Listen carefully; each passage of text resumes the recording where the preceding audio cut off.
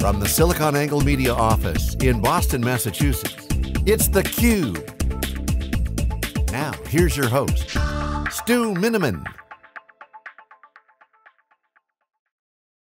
Hi, and welcome to a special presentation of theCUBE, an Amazon Web Services reInvent 2016 preview. Happy to welcome to the program a first-time guest, Joe Kinsella, who is the founder and CTO of CloudHealth Technologies, based locally here in Boston, Massachusetts. Joe, thanks for joining me. Yeah, thanks for having me here. All right, we always love when we get the founders on, Joe. Work in the cloud space, you've been in tech for a lot of years. Give our audience a little bit about your background and what led to starting CloudHealth. Sure, so I spent the majority of my career actually building software that manages infrastructure and applications, so it's not a big stretch to think that I would go start a cloud management company. But I started CloudHealth in 2012. At the time, the cloud was still emerging, and it wasn't clear that there was going to be such a dominance of Amazon and public cloud. And I just saw a complexity problem evolving that I think I'd seen a couple times before in my career, where just the complexity of managing applications and infrastructures and services in the cloud was outpacing our ability to contain it. So I set out to build a company around that, and that was it's a little over 4 years ago. Yeah, Joe, speak to that complexity issue, because people, cloud, wait, it's simple. I swipe a credit card. It's, easy to, consume and do that. So what specifically are the complexity issues that CloudHealth's helping to tackle? Yeah, so I think you step back and you look, the great power of the cloud comes with one great cost, and that is complexity, which is, the amount of effort you can put into actually securing or driving cost efficiencies or driving performance and availability across your cloud infrastructure.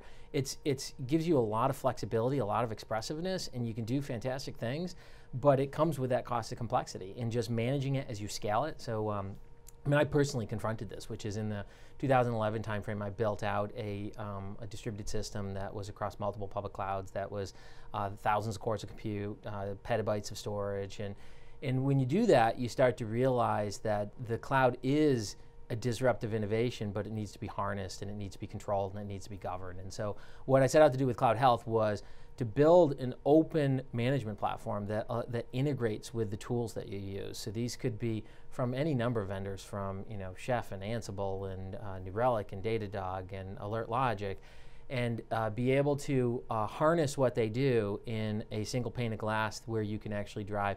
Really, I distill it down to 3 core value propositions: integrated reporting, integrated recommendations, and then active policy management, where you can drive unified governance. Okay, Joe, can you give us some of the speeds and feeds of the company itself? How many employees you have, how many products, how many customers? Sure, so in terms of customers, we're just under 700 customers. So it's been really rapid growth. I think just by pure KPIs, we're actually one of the fastest growing SaaS companies in northeastern United States. It's been a bit of a rocket ship in terms of the growth. The company's at just under 140 people right now. And we've done all that. I mean, if you look, we've been pretty much doubling both in customer count as well as in employee count over the last several years. And then, last year alone, we did over 400% growth from a revenue perspective. Congratulations. And what situation is the funding? Oh yeah, so we are a venture-backed startup. So we've raised 3 rounds of funding. So we raised an A, B, and a C, both from East and West Coast. So we have some Boston-based investors as well as Silicon Valley-based investors. And total funding in is $40 million over 3 rounds. Okay, great. And you mentioned some of the services that you work with, Chef, Puppet, Ansible. How about from a cloud standpoint? Obviously, we're talking about Amazon, sure. But what other, what solutions do you plug into? Sure. So we're a hybrid cloud solution. So we actually support. We effectively have 4 products in the market today. So we have an Amazon product that's market leading, very rich product. You should see it on the show floor. We have an Azure product, we have a Google product, we also have a data center product that actually supports private clouds and supports physical infrastructure inside your data center. Okay, and the scope of that private cloud piece, is it, regardless of, who's, storage, compute, network? It is, yeah, it's completely agnostic of what the underlying infrastructure is. Okay, and it's 4 different products. Do you have a hybrid option, or how does that fit together? It all fits into a single pane of glass. So you could actually start with us with just using our Amazon product, which is really, that tends to be the most common pattern across our customers, is our customers start with Amazon, and then they say, you know what, the insight, the value, the governance, the reporting, what I'm getting, I need that same efficiency back in my data center, can I have that too? And so typically that results in them turning on the product. Often the path back into the data center goes through migration. One of the things our product does is it makes great migration recommendations, which is you turn on our product, we actually discover your infrastructure, and we understand the workloads, and we can assess how to cost effectively, and how to cost effectively move infrastructure into the cloud. Great. And Joe, to speak a little bit to the use case, is there kind of a low watermark that customers need to hit before they're ready for your technology? What kind of leads them to start using you? It's a good question. It's all about complexity, which is that complexity that we kind of opened with. Once that complexity feels like it's starting to get out of control, and for us, we start to see it. You see it based on the amount you spend in the cloud, which is when you start doing dev and test in the cloud, and you have really small number of workloads and fairly low complexity, you don't need CloudHealth. You can pretty much get away with whatever vendor's tools you're working with, and that's sufficient. It's as you start to grow, you start to confront that complexity, and you need some centralized way to actually manage it. And that's where CloudHealth steps in. If you look at the top 50 companies that are pushing the bounds in the cloud today, my guess is the vast majority of them are actually CloudHealth users. Great. So what's it like living in kind of the Amazon ecosystem? Are you guys in the marketplace? Is there any kind of partnership with them? How much does Amazon kind of impinge on some of the services that you're offering? Sure. So Amazon's been a great partner. I mean, they've really helped fuel the growth over the last 4 years. We've been very happy to work with them, and we work on them on multiple levels. We work with the product managers. One of the keys to being in the middle of this nexus of what's happening in the cloud is, and I say this to everybody I meet at Amazon, which is the key for us is not that Amazon might not infringe or displace some feature that we might come out with. It's the key is for us is to always make sure we're complementing and extending what they're doing and what other partners that we work with are doing, and that's the key to our business, which is once you bring together 8 or 10 different products to go manage your cloud, and you have hybrid cloud infrastructure, you have 1 or more public clouds, the complexity there is great enough to justify a really strong product to help solve that. The key is to understand where the opportunities are and make sure you're driving real customer value. All right, so Joe, it's going to be my 4th year going to Amazon reInvent. Really excited. We're going to have theCUBE there for the 4th year. Have to say, it is by far the most impressive show that I go to year after year. Just the growth of just the size of the show. It's expecting over 25,000 people this year. How many releases Amazon always has. Some great customers and new announcements at the keynote, and just that whole ecosystem of partners, customers, and everything. It's just amazing to watch. What are you looking at for the show this year? Any kind of themes or key things that you're excited about? I always look forward to the themes at reInvent. So and I've been going for 4 years as well. So I think there's several themes that I'm kind of expecting to see a lot around. So one is serverless. I don't know if you're kind of plugged into what's happening. Yeah. there. So for audience that haven't heard, it's the AWS Lambda feature. Sometimes people struggle with that serverless term. I've heard functions as a service is another alternative, or we can call it, I think, Fred or Jim, if you don't like that. Brian Gracely, who does the CloudCast podcast, they're launching a serverless podcast. But yeah, I'm familiar with it. I'm not sure how much of our audience is familiar with it. But sure. Yeah. Why is serverless exciting? I think part of it is anytime there's a disruptive innovation, there's this tendency to actually use it like the predecessor technology. So you look like when we had digital cameras. The original digital cameras came in a box and looked suspiciously like film-based cameras, and today that isn't how you engage with digital photography, right? And I think the same has been happening with the cloud, which is today we're starting to see the glimpse of what the cloud could become, which is I think much of the cloud over the last several years has been better virtualization, consumption-based, on-demand, third-party managed better virtualization. But things like serverless and a lot of the platform services that Amazon has been innovating on, I think that's the future of the cloud. That's where the disruption is fully realized. And so I would be surprised if there's not some big announcements around that. So that's just one of several themes, I think. And Joe, specifically, if I'm reading into what you're saying correctly, it's that potential to really change the way I build and create applications, right? Exactly. Okay, yeah. which has tended to be, the long pole in the tent. You've heard, a lot of discussion about, do we just lift and shift to the cloud? VMware on AWS. Is that an okay way to go? And any feedback on your end on that type of solution which is coming next year? No, I mean, I found that partnership really interesting. It'll be, it's hard to say where it's actually going to go. I think one of the likely scenarios is, I mean, the truth is that most companies have VMware are already doing something in the cloud. So it makes great sense for VMware to actually have a play in Amazon that actually makes good business sense for them. But I do think the future of infrastructure is not going to have servers involved in it, and it's not going to have virtualized servers involved in it. And that may be the 10-year future or the 5-year future.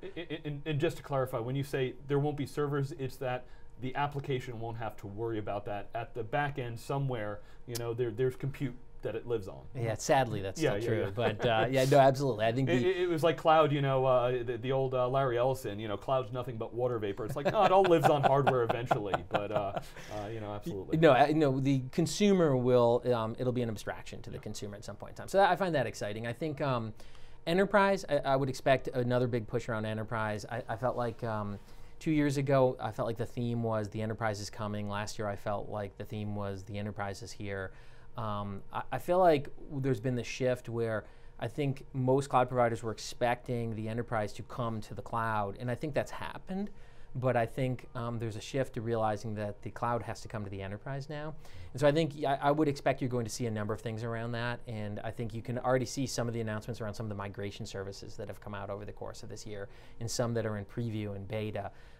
Gives a glimpse of the fact that Amazon realizes that the vast majority of infrastructure still does not reside in Amazon, and reducing that friction, reaching out and embracing complex hybrid cloud deployments is going to be key to their long-term success. Okay, Joe, give us a little bit of insight. Any announcements coming from CloudHealth, or what can we expect to see from your company at the show? Sure, yeah. So, if you've been following us, there's a number of announcements we've done around security, which is, so key to CloudHealth is we seek to complement and extend the products that matter to our customers, and our customers use a wide variety of different products from a security perspective. And so we don't seek to displace those products, but there's a piece of security around just configuration monitoring that is just our customers are struggling with and fits right into the unified governance that CloudHealth drives. So what we did is we launched a new feature in our platform. It comes just as part of the base platform. You don't have to pay extra for it. And what it does is it does active governance across your security of your infrastructure. It applies best practice rules. We're also including third-party benchmarks like Center for Internet Security, so that you can actually get quick time to value and understand how well are you complying with third-party standards. It's just a great way to actually understand the health of the security of your infrastructure. Another announcement we're making is just around hybrid cloud, which is this single pane of glass, the ability to have a single dashboard where you see all of your infrastructure across all of your public and private clouds is just surprisingly powerful today, which is it's a struggle for CIOs in enterprises today to really get a handle on that. And when they've had CloudHealth for the public cloud, there's been a natural gravitation to say, well, why can't I have that for my on-premise infrastructure? So that's another big announcement. We're also announcing our ADS support, Application Discovery Service from Amazon. Yeah, I'm interested to see, Amazon for the last couple of years has talked about, customers being all in on Amazon. When we talk to customers, it's a multi-cloud world, and even, tend to look more from an application standpoint and, say, okay, you talk to a customer, I'm all in on Amazon. It's like, are you using Microsoft, Office 365? Of course you are. Are you using Salesforce? Of course you are. Are you using SAP and Oracle? Yeah, I'm probably using some of those too. And, where do those all live? Well, some of them on Amazon, but many of them, Right. not in that environment. And how do I get my arms around, managing and, orchestrating all of the various pieces, and where does my data live? My data lives lots of different places, and, getting access to that is really challenging. Yes, it's it's a crazy world we've unleashed, which is it's very complex, it's very hybrid, it's multi-vendor, it's heterogeneous, and with that comes complexity. And I think that is the whole mission. My mission in life is to just collapse that complexity of managing disparate services, disparate vendors, disparate data that might reside in multiple locations. Yeah, Joe, I mean, think back to the data center world. The problem that we had in IT, it was I would have all these various pieces, and therefore managing each one of those temples that I created for all my applications was a bit of a mess. I thought cloud was supposed to give us homogeneity, but as you pointed out, we've got a lot of complexity because lots of different services across multiple different platforms, and we need solutions to help us pull those together. Sounds like that's one of the things you're tackling. Right? It is, yeah, and I think that's essential to our customers. A last thing just to hit on is right sizing. We have a series of features that we're announcing and have announced around right sizing, and that's just the constant optimization, which is one of the things we do that's really unique. Is we're trying to automate your business processes. So instead of you managing at a low level, like the cloud embraced automation at a configuration management and provisioning level very early, but it hasn't at a business automation level where you want to say, here's the economics I need to manage that application to. Here's the security I need it managed to. Here's the usage, the performance, the availability, and then enabling software to actually automatically drive that efficiency.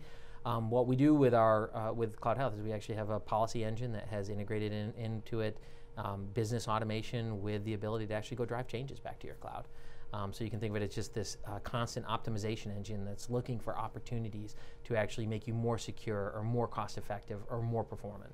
All right, so Joe, last thing I want to get into is, you talked to a lot of customers. Where's their mindset at? How do they think about cloud? Do they really have, a clear strategy yet? And ones that are looking at Amazon, what's their mindset at? Yeah, so almost all of our customers, a large portion of our customers are very passionate about Amazon, and many of them you'll actually see here in reInvent. So when we look at what our customers are saying, one of the biggest problems they're confronting right now is just governance, which is the model of the cloud. The cloud came kind of bottoms up. It came from line of business inward to central IT. And so the struggle is that you have infrastructure that's no longer being centrally managed like the infrastructure of 10 years ago. You have applications no longer being centrally managed, but yet you reside in an enterprise where that centralized governance is absolutely essential to what you do. So we see customers struggling with adopting a new model where they can have centralized governance and distributed management. And I think there's a missing process model in the same way that DevOps kind of came on the scene and helped us bridge the gap between, the impedance mismatch between operations and engineering. The same thing needs to happen across just governance, across line of business and central IT. So that's one of the challenges we see. Security is, a constant ongoing. I mean, 4 or 5 years ago, security was the concern for why you wouldn't move to the cloud. Now, everyone's moved beyond that. Now it's just, how do I keep up with it? How do I do it better? And in many cases, customers are actually more secure when they actually move their infrastructure into a public cloud like Amazon. And that results from the ability to actually take advantage of all these different underlying components that allow them to put controls in place that were harder to do inside their data center. So that's a common theme we see. And then just overall governance, just being able to automate that governance and being able to drive change without having to put human beings in the middle of it is another common theme we see. Yeah, just on the security point, we definitely found it used to be a little bit of barriers, like, oh, wait, security in cloud, something I need to worry about. What people found once they engaged, it's an opportunity to at least restart that discussion on security, because if you hadn't changed your security processes in a while, you're really out of date. Yes. And my friends that are in the security industry, is the thing you can do the most is be up to date. And when I'm using Amazon, hey, what version of AWS are you using? It's a joke, right? Because you're on the latest version, and therefore they can make sure to patch and fix everything. You mentioned governance. I'm curious, the customers you talk to, just do global events concern people around governance? I think about Brexit over in the UK, political situation here in the US.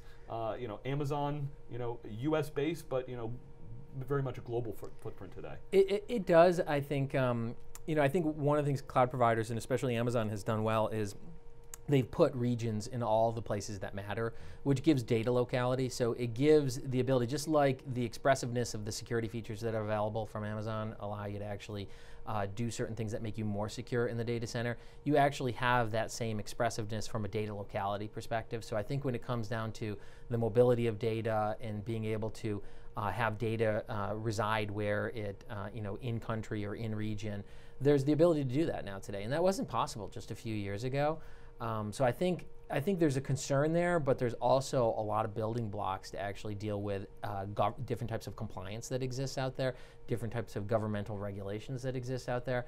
And then even within a enterprise, just being able to deal with your own policies and best practices around how to manage applications and infrastructure. All right, Joe, I want to give you the last word. You've been watching cloud since the early days. What excites you about today? What are just kind of the things that going forward are going to be able to help companies grow more, improve their businesses? Yeah, I feel like a lot of people feel like the cloud is much further along than it actually is, which is, I think we're on the cusp of the next interesting part of the cloud, which is, to me, this is where the transformation really begins. This is, if you go back and equate it to the dot-com boom, to me, I feel like we're entering 1996 of the dot-com boom, which is, there's enough building blocks, there's enough expressiveness, there's the opportunity to really innovate, and is really there. So I expect people are going to start to construct different types of applications that not only leverage the cloud, but would not be possible without the cloud. And I think once that happens, I think you're going to start to see a transformation and almost like a flywheel acceleration that will force businesses that really weren't innovating all along to actually play catch up to their peers that took the chance early in the cloud and drove that innovation. So I think we're in an exciting time. I think it's this market's moved faster than any market I have ever been in, and I'm just looking forward to the next few years of seeing how it plays out. Absolutely. We've sometimes used the sports analogy. If we have moved on in innings, it's probably a doubleheader. So, lots of innovation left to go in the cloud space. Joe, really appreciate you coming. Help us give a preview for AWS 2016. Be sure to check out CloudHealth's booth at Amazon reInvent, and check out SiliconANGLE.tv for all the coverage there, including our coverage of AWS reInvent 2016. Thanks so much. You've been watching theCUBE.